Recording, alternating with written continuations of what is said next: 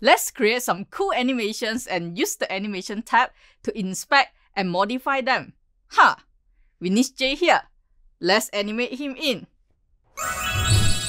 Howdy yo! Animations are great, right? They allow us to improve the user experience for our users and provide a way for us to express some personality.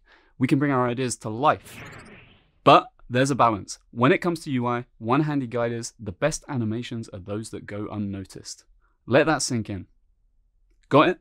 Awesome. Let's dig in with some animations and transitions. Today, let's look at a basic animation I've been playing with. It's inspired by a relatively popular film franchise you may know. We'll see if you can guess which one in the comments below. So I've got this round element and I'm going to spin it in, and I'm thinking of revealing an image on top of it. Let's whip open the animations tab and see how we can use that to help with our animation. How do we get to the animations tab? Well, it's under those three dots, more tools, animations. Or we can use the command palette. Control-Shift-P or Command-Shift-P in macOS, and then type animations. We want show animations.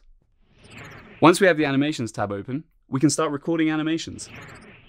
Consider this basic animation that spins an element. Once I hit play, the animation is recorded and I can now inspect it within the animations tab.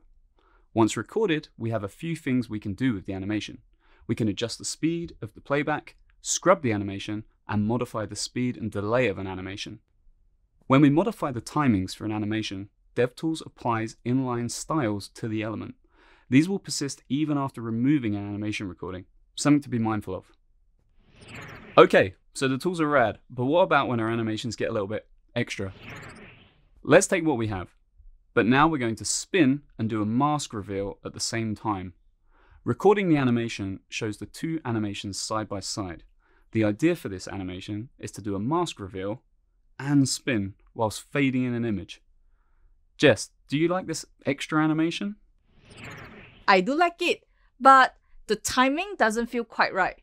Let me adjust the easing a little bit here.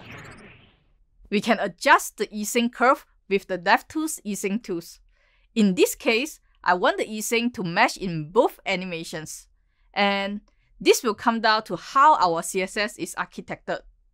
Perhaps we have the easing in a shared custom property, or we have it defined explicitly via animations timing function. Jay, let's fade out the image, shall we? Let's get an image fading in. This is where we want to try and nail our timings. Now our demo does the ring reveal while spinning, and we have an image fading in. But we want the image to fade in quicker and later in the animation timeline. No problem. Let's grab the fade in animation and drag it and size it where we want. It's likely the values produced by DevTools won't be exactly what we want, but they provide a rough guide for us to achieve what we want to achieve, either with custom properties or however we are composing our animations. Next, let's add a hover transition where the element scales up. We can use DevTools to inspect that. How about when it scales up, it rotates the border infinitely? We haven't covered infinite animations. Here, we've got a little scale up on hover. You can see that each time we hover the element, we get a recording in DevTools to show the transition that's happening. You can adjust the same way you would an animation. We can also inspect our new infinite spin animation.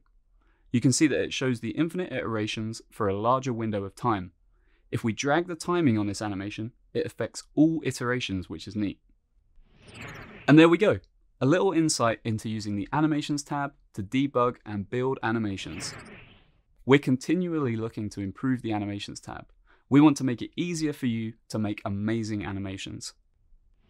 We'd love some feedback on what you'd like to see in the Animations tab and what you find useful. Thanks for having me, Jecelyn. Also, did you guess the film? Thanks, Jay. I can guess it, but I won't tell you. Where can we find out more on the Animations tab?